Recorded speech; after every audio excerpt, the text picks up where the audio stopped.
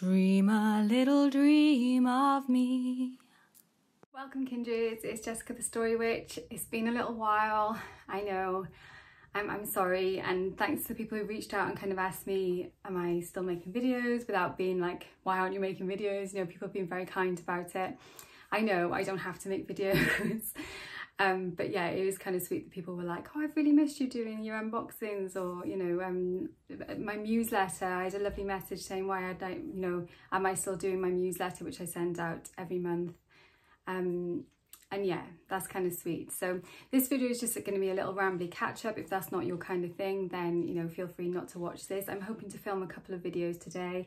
I've got a book review and giveaway to do, so I'm going to make a separate video for that. And I'm hoping to also do my bullet journal setup for August and film that. This may be a bit ambitious, but we will see. My kids are in my parents today, so I actually have the day to be able to do some things and catch up on some stuff. So yeah, I'm feeling really chill and really nice, so that's good. And it's a bit cooler here today. It's been so hot here in Wales the last couple of days. I'm not made for really hot weather, so I'm really glad there's a little bit of a breeze today. It's still warm, which is lovely, but not like oppressive, which is what it has been like. So yeah.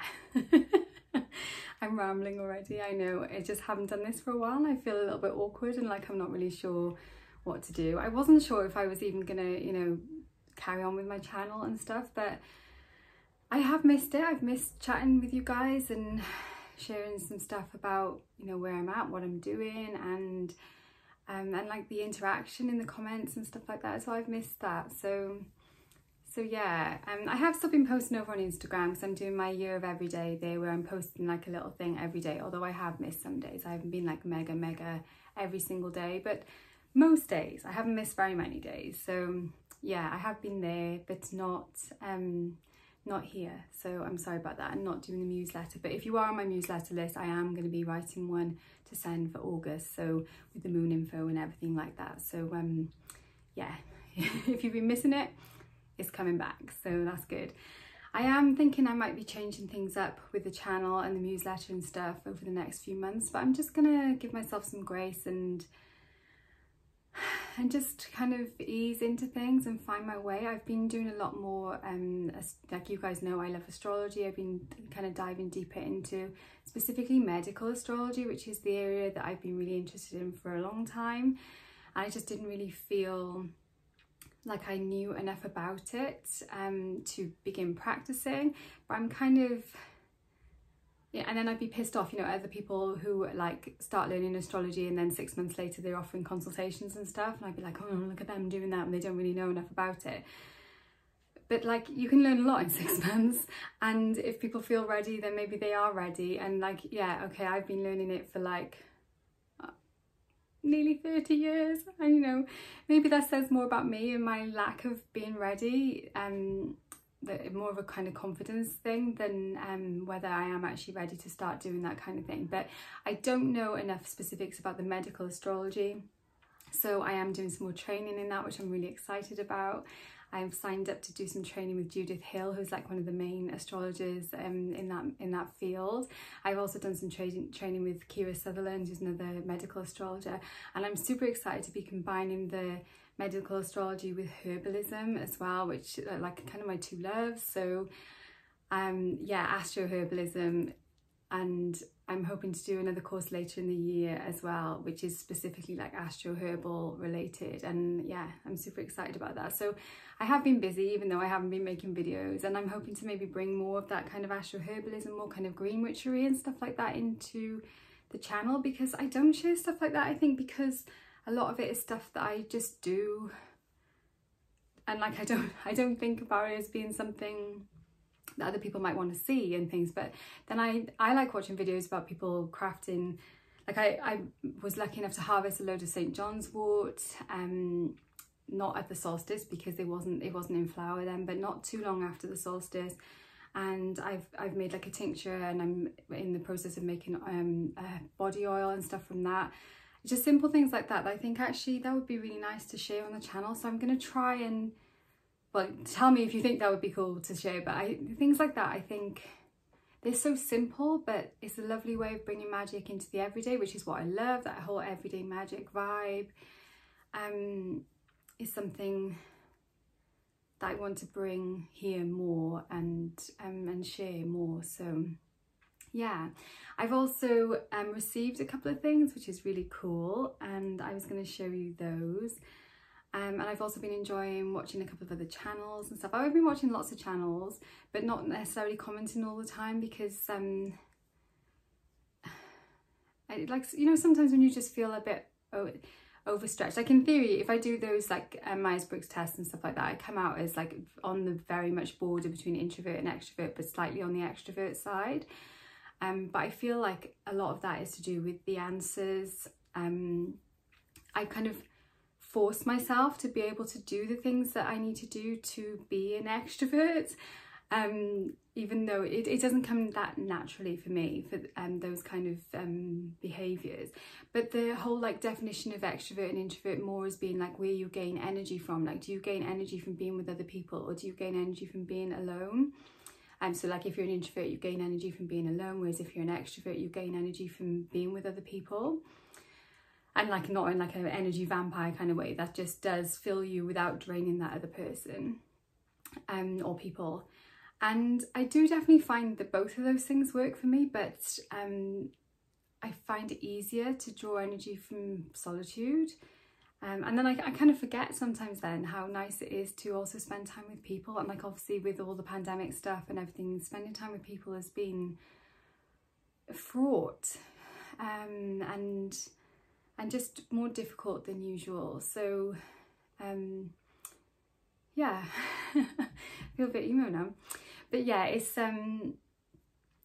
I've got some ideas about things that I want to change and want to share and things like that. Anyway, so I'll show you the things that I've got to show, and this won't be a super long rambly video. Hopefully it'll just be a super short rambly video. So the first thing I wanted to show you is this gorgeous, I don't know if it's going to show up really good here, this witch's ladder, which I know I've shared about her channel here before, and if you've been missing my witchy journaling videos, then you've hopefully been watching Rebecca's videos. This is Rebecca Getchell made this, and she sent it to me as a birthday present, which it's so personalized and so special. It's got like charms on there for my sun, moon and rising signs. It's got specific stones chosen for their connection with me. It's got stars and like other little meaningful charms like crown and stuff. And she sent me this whole letter about why all the things have been intentionally chosen. And she sent me the candle that she had burned while she was crafting it, like kind of the rest of the candle, gorgeous beeswax candle. And she also sent me a little video voice recording of her singing the song that she sang while she was crafting it, so I could also sing that song. And it was just really special, and I haven't decided where I'm going to put this yet. At the moment it's just hanging above my desk where I do my journaling and stuff like that. But I feel like I'm going to put it somewhere else in the home, as like, because like witch's ladder is traditionally kind of protective and stuff. So yeah, I was really kind of moved by that, and really it's just beautiful. So if you see my Instagram, I shared about that when I received it. It was a while ago now because my birthday was in June. But yeah, it's really lovely. It brings me joy to see it. And another thing that I bought is this deck. You've probably seen me using my Animal Allies, well not one, just Animal Allies deck by Jessica Swift. I'll show you a little bit of it. This is basically like a kind of a part 2 with more animals in it, which, you know, is just really, or maybe I'll do a flip through of this at some point, but I'll just show you a couple of the cards so you can kind of see the art style. I love it, and there's not like a guidebook, it just comes with like a fold out thing with just a small amount of information, you know, just a couple of lines about each animal. but I find that's enough, and like I use it then as a starting point to kind of go deeper in with that animal. And what I intend on doing, I haven't done it yet, is to take the 2 packs together and go through and choose animals which are like local to me here, and use it as a kind of like more local animal deck, because some of the animals are not local. Although, like, you could use it in different ways, couldn't you? Like if you were doing like water element workings, or you're focusing on doing some like emotional release using water kind of thing, then you could pull out all the water animals, or you could, you know, do air stuff and you could pull out all the birds. You know, there's so many ways. I'm excited to have this number of animals all together. I don't know how many it is actually. Oh, 60 cards, and I think the first one was the same, so you know, that's a lot of cards. Like physically you could just put the 2 packs together, but like obviously then that would be a massive jumbo pack, which, you know, it's not a bad thing, but I would struggle to shuffle that because, you know, tiny hands. So yeah, I'm excited about that. I've only done 1 draw from it so far. I've kind of been figuring out how I'm going to use it and thinking about how I'm going to use it. So yeah, I haven't used it lots yet, but I am excited about it. So yeah, let me know if you'd like to see a little bit more of that deck, and I could do a flip through maybe. I think that's all I've got to show. I had a really lush witch casket this month. The July witch casket was water themed, and it had some really gorgeous things in it. Really, really lovely box. I'm hoping they're going to do all of the elements like that. I've put most of it like away now, although if you can see it's like chaos around me. I've got plans to turn this unit, which is like, I've emptied it all on my dustpan and brushes there on top.